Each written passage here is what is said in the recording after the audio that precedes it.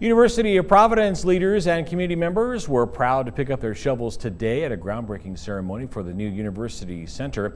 This new building will be home to classrooms, lecture halls, collaboration rooms, and a one-stop shop for many student services. The groundbreaking for the University Center is part of a $25 million investment, which also includes a wrestling facility and updates to their student center.